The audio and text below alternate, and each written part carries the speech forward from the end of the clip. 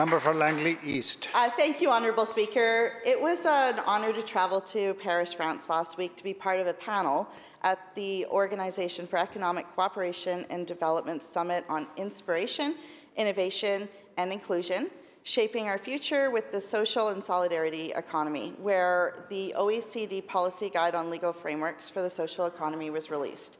It was a privilege to be able to share the work that our government has been doing and to grow our province's social economy and to learn about what other countries are doing in this area.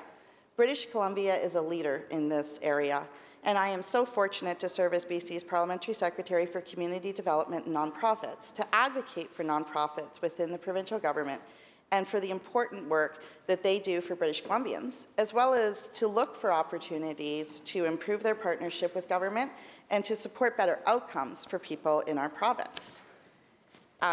Just have to get to the right page here.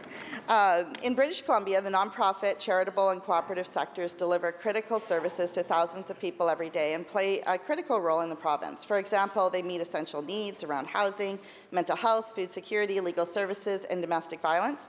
They create vibrant spaces through arts and culture, and they strengthen communities and encourage social inclusion through social groups, community recreation and sports, faith groups, and immigration services, as well as support communities through crises such as pandemic and the climate events experienced by British Columbia in the recent years, including a major heat dome, wildfires, and catastrophic floods.